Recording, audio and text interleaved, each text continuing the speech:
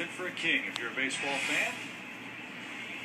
And if you're an Auburn fan, no doubt who our McDonald's fan of the game is tonight. Speaking of kings, Chizik, the head football coach of the Auburn Tigers, and his son at the ballpark.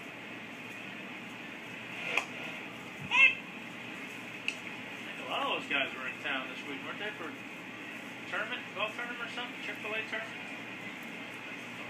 Lake Pony, Reynolds Plantation, I think. Base hit by Ty Wigginton.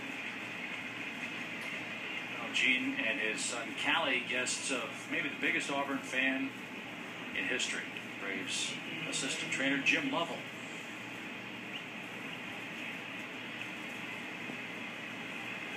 There's Lovey, or Eagle.